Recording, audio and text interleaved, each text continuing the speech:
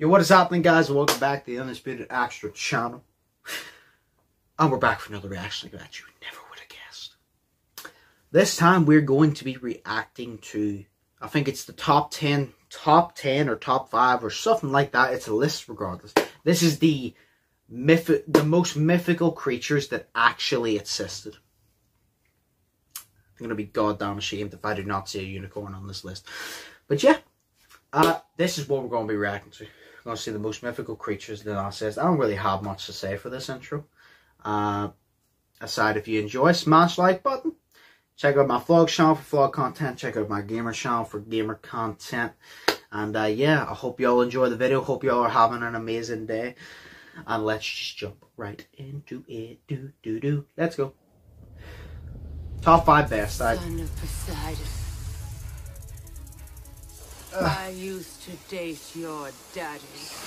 Who doesn't love a good story? Okay. Especially ones which involve unbelievable mythological creatures that you wouldn't remotely think are real. But as history has proven, there is a basis for which these creatures were brought up. Today we're going to be looking at 10 mythical creatures that actually existed. Alright. Number 1 itself will make you question whether Middle Earth was real or not, so stay tuned for that one. With all that said and done, let's begin, shall we? Number 10. Oh, it is top 10? It says top 5 best and it says 10. The dire wolf. Okay. It's a freak. Do you know what? I'm gonna set my phone up against the glass so I can. When Game of Thrones hit the I can just relax. These large wolves are a constant companion of the Starks in the show, and are shown to be large, intelligent, and protective. Okay. They are not, however, just merely a figment of George R.R. Martin's imagination. They are, in fact, based on real animals. Dire wolves lived during the Pleistocene, between 250,000 to roughly 10,000 years ago. They just look like giant dire wolves skunks. were not really the size of ponies. They were larger than modern wolves, though, and could weigh as much as 200 pounds, almost twice what a very large modern wolf might weigh. No, Their not the skulls are dog much larger farm. compared to today's modern wolves. Ironically, though, their brains are much smaller. However, if they had bigger brains, we probably wouldn't have had amazing fossils of them. Thousands of dire wolf fossils have been found in the La Brea tar pits. Scientists believe that they were trapped there when they started feeding on the carcasses of other animals trapped in the tar. Number 9. Okay. The unicorn. Yes! The earliest account of unicorns is by well-known Greek historian Tik. Let's go! He described a large animal with a horn on its forehead in India. It's quite possible that he saw a rhino from a distance and thought it was a horse with a horn on its head. But fossils on damn, that's a Siberia fat-ass have unicorn. proven the existence of this mythical creature. Called the Siberian unicorn, it was 1.8 meters tall, over 4 meters long, and weighed more than 4 tons. It was covered in a shaggy coat and earned its nickname from the huge horn that grew out of its forehead. Yes, it doesn't exactly resemble the classic unicorn of lore, but so far this is the closest that we can get to a real one. They were believed to have died out 350,000 years ago. But the discovery of a fossil in Kazakhstan changed all that. Carbon dating tests revealed the fossil to be only 29,000 years old. This means that the animal roamed the Earth 321,000 years longer than previously thought. Number 8. Okay then. The Komodo dragon. Oh, I've seen this one. I've seen this one. This one's sick. Absolutely terrifying. Absolutely terrifying. Believe it or Make not, you the shit a Komodo brick, but dragon it's was sick. considered a mythical creature all the way up to 1910 when it was first discovered. Prior to that, rumors were spreading that 8-foot-long, 100-pound prehistoric lizards were living on a remote Indonesian island. Okay. Wanting to prove or disprove the existence of these creatures himself, Dutch colonial officer Lieutenant Stein van Hansbroek put together an expedition to Komodo Island. He was able to catch and kill a 6-foot specimen, and he sent the carcass as proof to the Zoological Museum and Botanical Garden at Bogor, Java. Seemingly not satisfied with the discovery, American explorer W. Douglas Burton decided to put together an expedition. That looks like a scaly walrus from that angle. In the end, the expedition was able to pile several dead and 2 live Komodo dragons onto their steamer, and then return to New York City, giving scientists plenty to study and visitors of the Bronx Zoo plenty to see. I can't tell if that Komodo dragon was it was trying to kill the other one, or it was just trying to get a little something. Like I can't tell. You know, like I can't tell. I skipped to 322 by complete accident. But an expedition himself, making up his mind to catch live specimens. Okay. In the end, the expedition was able to pile several dead and 2 live Komodo dragons onto their steamer, and then return to New York City, giving scientists plenty to study and visitors of the Bronx Zoo plenty to see. Number 7. The bunyip. The bunyip what? is a little like Australia's Loch Ness Monster in that it lives in the water and has never been photographed, despite the fact that hundreds of people have seen it. However, the legend might have had actual rational origins. The bunyip is an Aboriginal legend. According to Australian history, the name means devil or spirit, and the creature is said to look like a cross between a crocodile and a horse. Granted, though, crocodile and a horse? Bunyips stalk and kill human beings and supposedly make an eerie sound like a hollow boom, which certainly seems terrifying if you've never been around any shotguns or farm equipment. Most scientists believe that the bunyip was derived from an extinct rhino-sized marsupial called the Diprotodon. Remains of this animal were first found in the region of 1839. Okay. It's unlikely that there are any surviving populations of Diprotodon in Australia, looks like a giant lizard. but they only died about 20,000 to 40,000 years ago. This was long after the arrival of the Aboriginal people. This suggests the legends might have come from real-life encounters between humans and these creatures. Number 6. The gorilla. It's a... What? What? This shit said mythical creatures. We all know what gorilla it says. We've seen them in the zoo. We've seen King Kong. No, we all know gorillas. It says, what do you mean mythical? Like, what? To imagine a world without gorillas, at least based on today's standards. Back then, tales of large, hairy, savage man-beasts with bad tempers living in the wilds of some faraway place seems too good to be true. Their legend persevered until 1847 when physician and naturalist Thomas Savage managed to obtain gorilla bones, including a skull in Liberia. Prior to the first discovery of the bones, the first recorded sighting of a gorilla was made by the explorer Hanno in the 5th century BC. Another explorer named Andrew Battelle also told tales of human-like monsters visiting his campfire every morning after the humans had left for the day. But he also noted that these monsters weren't intelligent enough to put more wood on the campfire, so his credibility quickly went up in flames. Oh shit. Gorillas went left unseen and untouched for a decade after Savage's discovery until explorer Paul Duchaillu hunted live gorillas and sent specimens back to the many societies who were funding his expeditions. The subspecies mountain gorilla, unbelievably, remained a mythological creature for more than half a century more, only being discovered in 1902 by German... Oh, okay, so back then it was known as mythical until it got proven. I was about to say, I'm like, but we've all known it's existed for years, but... The basilisk is a mythical creature born from a toad or serpent's egg incubated under a cockerel. The terrible offspring that hatches from this egg is a half-bird, half-snake, and all evil. It is one of the deadliest creatures to menace the mythological world, and is extremely hostile towards humans. You might be familiar with this monster from the Harry Potter book and movie, The Chamber of Secrets, but the monster no, I am not, because I haven't watched it already. It appears as a giant serpent. The basilisk is sometimes described as a giant snake without the cockerel's head or wings. Still, its movement is unlike other snakes. Rather than slithering with its stomach on the ground, it crawls forward with the front half of its body towering above the earth. The monster's most famous weapon is its dreaded gaze. The potency of its gaze is discussed in all the myths that relate to him, across several different cultures. Okay. Sometimes they are also known to breathe out fire. Does the description vaguely remind you of something? Many believe that the basilisk is none other than a cobra. From its size to the way it stands erect when preparing he said fire and I thought a dragon. The cobra's hood could be mistaken for wings. And the fire-breathing part? Well, we all know that certain species of cobras do spit out venom, and this venom does cause a burning sensation, so there we go.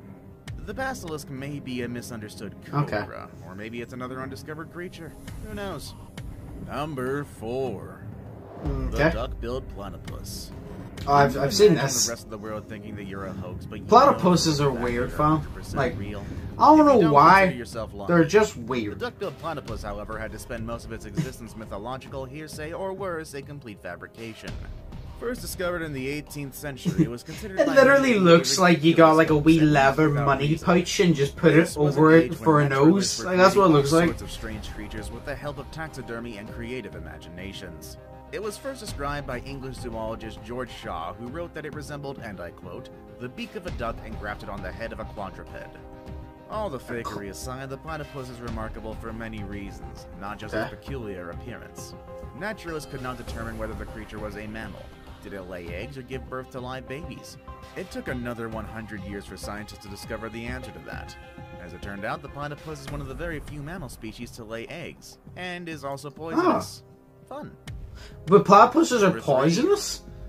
The I didn't know that. Cyclops. The okay. What? What? Cyclops. In Greek mythology, the Cyclops were giant creatures that were unmistakable in their appearance, sporting a single eye in the center of each of their heads. They were also known for their barbarity, afraid of neither men nor gods. The most famous Cyclops was Polyphemus, which attacked Odysseus in a cave and ate half of his men. Odysseus blinded the Cyclops by running a wooden stake through got the single munchies. eye. Then Odysseus and his men escaped by tying themselves to the undersides of sheep. This sounds very implausible, though, pertaining to sheep strong enough to carry the weight of a full-grown man. But the existence of Cyclops, well, there might be some truth to that, actually. No, I don't think so. For many years, there appeared to be solid proof that these one-eyed monsters really existed. Quite a few huge skulls were found which appeared to have a single eye socket in the middle of their forehead. It turns out that the skulls belonged to dwarf elephants. The eye socket was the central nasal cavity and the opening for the elephant's trunk. Many dwarf elephants have been found in Cyprus, especially in caves where the Cyclops were supposed to have lived. Therefore, it's perhaps natural that an elephant skull would have been taken as evidence of a race of giant man-eating creatures with one eye and terrible table manners. Well, I highly doubt the Cyclops exists. That's what I'm saying, you know what I mean? Today we're going to be taking a look at the creature who is the poster child for mythical creatures that turned out to be real. Find out what comes up next with... Is there actual proof for it, though? Because there's been a few here that you haven't proven. Okay. Release the Kraken.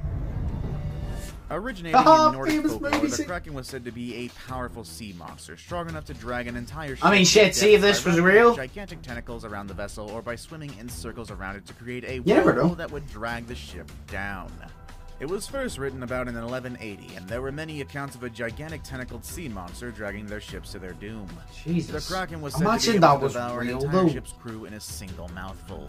The myths of the Kraken is likely to have arisen after sightings of a species of the giant squid, also known by its scientific name, the Archaechuthus ducks, which can grow to around 59 feet long, or possibly the colossal squid, known by its scientific name as Mesokinethutis hamiltoni, which is significantly larger than the giant squid and can grow to unknown lengths. Very few colossal squids have ever been found intact, as they live in the deep waters of the Antarctic. For this reason, it has proved very difficult to find evidence of how squid attack their prey. Some recent research does show that they encircle prey with their tentacles before pulling it to them and eating it. So, you never know. I saved the best for last. I actually have not said much during this video. I'm very sorry, but I'm just so indulged. If you can leave a like No. and subscribe within the next Yeah, they're saying like and subscribe to me. 5 seconds. Yeah, it really works. if you like the video within the next 15 seconds, your dick will be 15 inches long. And if you're a woman, you will marry a man with a dick that is 15 inches long. But you gotta like it within the next 10 seconds. 9, 8, 7, 6, 5, 4, 3, 2, 1. Do you have a big dick? Who knows? Hopefully you like the video and you'll wake up tomorrow with it. Or hopefully you'll meet a guy with a big dick next week and you marry. But if you didn't like the video within those 15 seconds, Blaine, you're not getting them. So, Number 1. Hobbits. If you are even barely into pop culture, you'd know what a hobbit is. They're basically miniature humans who have furry feet and don't wear shoes. And hurry the dwarfs. have a propensity to save They're the just world hurry with dwarfs. pieces of jewelry, and also literally eat you out of house and home. What you might not know is the fact that actual hobbits did exist, but not quite the ones you've gotten used to. In 2003, archaeologists found the remains of a 3-foot-tall adult female in a cave on an Indonesian island. At first, there was speculation that the skeleton was a person with microencephalia. A comparison of the skull with modern microcephalics, though, seemed to suggest it came from a typical individual. There were also other indications that these were the bones of an unknown species, such as extremely primitive feet, though scientists failed to determine if they were particularly hairy feet, which is a disappointment. Which mythical creature were you 100% sure wasn't real? Oh, that's it? In Okay. the comment section. I mean, well, that's the end of the video. Yeah, I didn't say much during that. I'm very sorry. I was so, like, indulged in it. As they were talking about, like, a few, like, the platypus and all, I found out it was poisonous. They were talking about a few. I'm sorry I didn't talk much about for that video, but yeah. I mean, shit. I still can't get over the fact that their gorilla was known as a mythical creature. But yeah, no. I mean, shit. They might be true. You never know. I mean, I'm sure a lot of people believe in aliens. I believe that there's another life form, and part of the reason I have such a big fear of being lost at sea is because you don't know what's in there. a lot of these animals he listed, there could be something very similar that could be in the ocean. That's why the ocean's so scary, fam. Just saying. And if you believe in other life forms and other planets, well then, I mean, what's to say these aren't real? They might be. Who knows? I don't know. You know what I mean? Like, I don't know. But yeah. Hope you all enjoyed that. Yeah, I don't know what to say, bro. That was actually very surprising. But yeah, I hope you all enjoyed that. If you did, smash the like button, smash the subscribe button if you haven't yet already. I hope you all enjoyed the video. Hope you all having an amazing day. Hope you all are thinking positive and you all are testing negative. And as always, I will see you in the next one. So, peace. Fearless.